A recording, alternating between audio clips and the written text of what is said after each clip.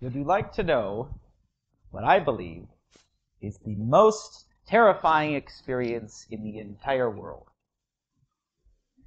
Okay, I'll tell you. I think it's to not know who we are, what we're supposed to be doing, or where we're supposed to be going with our lives. And there's not really an easy way to answer those kinds of questions because the answers are different for each of us.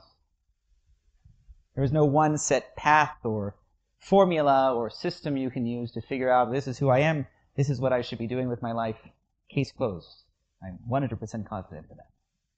Most of us tend to just fall back on some kind of unconscious expectations from our society of how a human life is supposed to go, the expectations of the people we bring into our lives, our family, our closest friends, maybe the people we marry, to answer a lot of these questions for us. And if we were to let go of those kinds of unconscious expectations, then suddenly that burden to answer these really big, important existential questions would be all ours. And that is probably a very intimidating thought for most people, to take all that on themselves. My name is Gregory Diehl. I'm an American personal development author of personal Armenian descent who has recently relocated here to this wonderful country of Armenia after spending pretty much my entire adult life exploring as much of the world as I possibly could, jumping from country to country, continent to continent, mostly driven by passion and curiosity to see as much of the human race as I could, to understand how human beings work on a very personal as well as the larger sociological level, and then in turn understand more about myself and my place in this great big story called the planet Earth. I grew up in Southern California, lived a pretty ordinary existence there, and like most Southern Californians as a child and a teenager, there was always something I was supposed to be doing. There was always a pretty clear plan on how my life was supposed to go, with limited variations upon that plan. You grow up, you go to high school, you're supposed to prepare for college or start a career immediately out of high school, and you have this path that you're forced onto by the society around you. And that's probably true for most of you too, probably true for most people in the world. But the plan is different in each culture that you go to. I did have something else, though, going for me, even since early childhood, which was that I was always intensely passionate and curious about all things strange and unfamiliar. Whenever I became aware of a new part of the world, of reality that I had previously not been exposed to, I often became obsessed with it, wanting to learn as much about it as I could, learn it from every possible angle and experience it personally, not just learn it in some kind of theoretical sense. This made me pretty reckless, pretty outgoing, and it manifested most predominantly in my life when I turned 18, finished high school, and made the spontaneous decision to get on a plane to another country. And it was just dominoes from there. Just kept going. Anytime I got bored with where I was, even if I didn't understand anything about the culture or the language or how I should live once I got to a new place, I wanted to see what part of the world have I not been to yet? What will I experience when I get there? How will it challenge my basic preconceptions, my assumed truths about how life has to work? I'll share a few examples with you. The kinds of things that any world traveler will tell you forces you to reconsider, again, not just how life works, but how potentially you as an individual can work too. What you consider normal and how arbitrary that really is. In the country Bulgaria, for example, when they nod their head up and down like this, what does that mean? It means no in Bulgaria.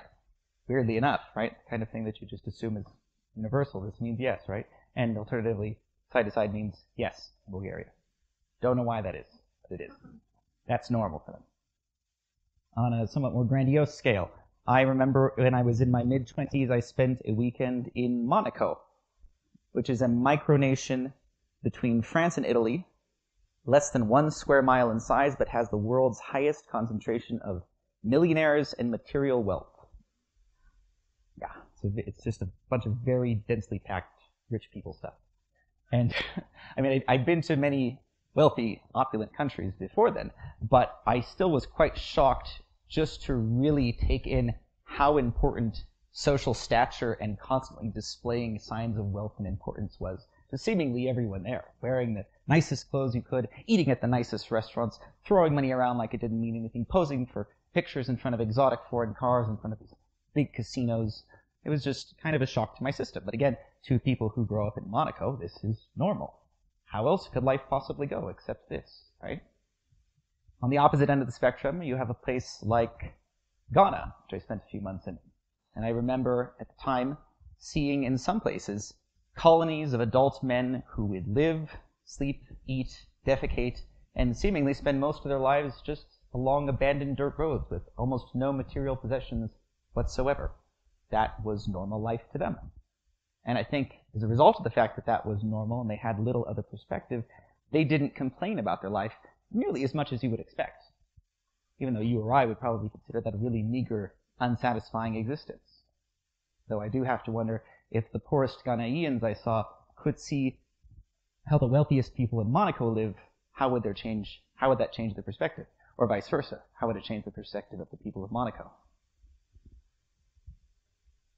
On a darker level, I remember the first day I arrived in Iraq, and I was spontaneously warned never to make idle conversation with young Iraqi women in public, alone.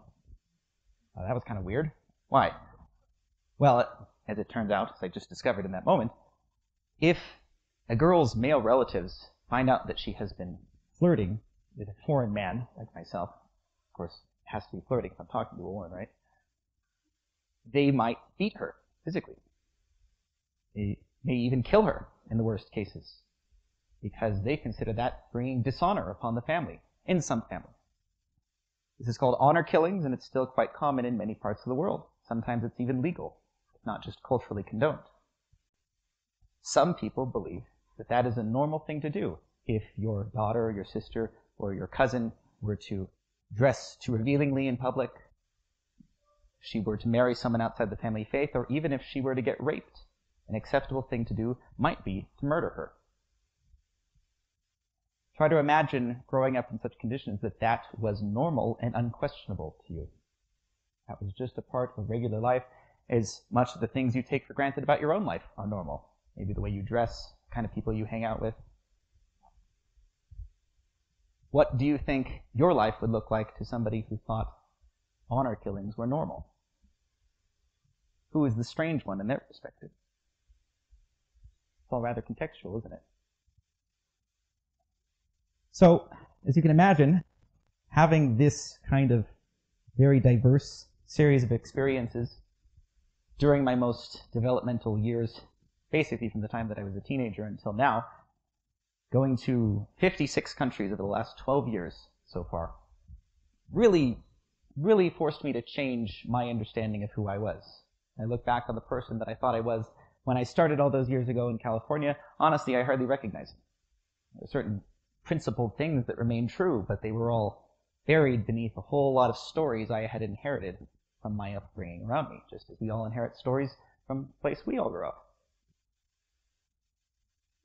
And now I believe that it is essential for each of us to expose ourselves to difficult, strange, foreign, sometimes exciting circumstances, in whatever form they take, because that is the only way that we get the perspective outside of what we have arbitrarily learned about ourselves so far.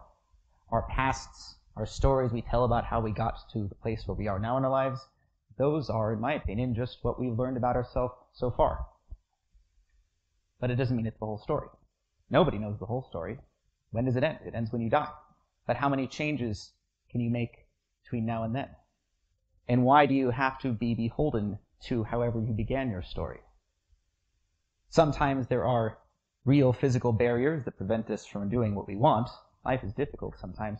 But I think, more often than not, in my experience, it is our psychology and our emotions that prevent us from making any kind of radical change, even if we acknowledge that those changes would be beneficial and that we'd really like to do something. We just lack the permission to do so, or we lack the familiarity with how to do that, and we don't consider ourselves to be the kind of person who can go do something radically different than what we already know.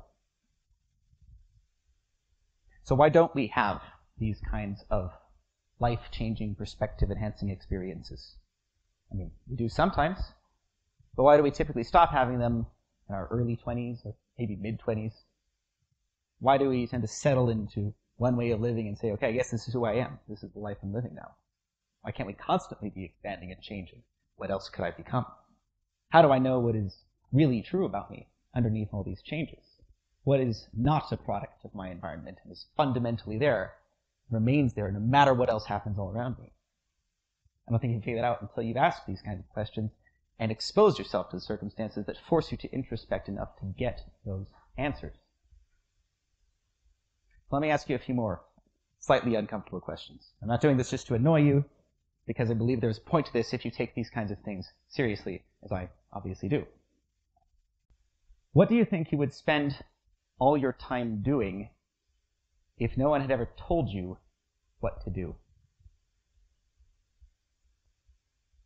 You can answer that question, and also try to think, why don't you spend all your time doing that? Good question. Is there something real, physical, tangible stopping you from doing that, or you just don't give yourself permission to do that because you don't think that's the kind of person you are?